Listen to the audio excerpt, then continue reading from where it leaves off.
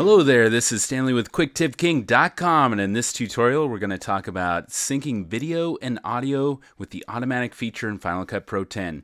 Alright, so I've got two clips here that I recorded separately from each other, but simultaneously.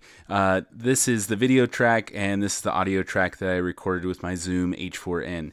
Now, the first step is to highlight them both and either control click or right click and choose synchronize clips. You can also press Option Command G and it will begin to sync them. If you click on this, you can see it kind of working away. You can also see the percentage happening down here.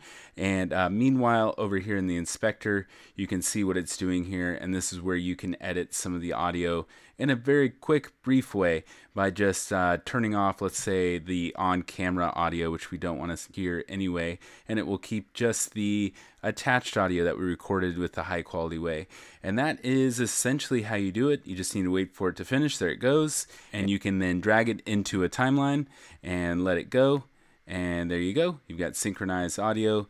And it is as easy as that. For more tutorials, please subscribe to my channel or check out my website, QuickTipKing.com.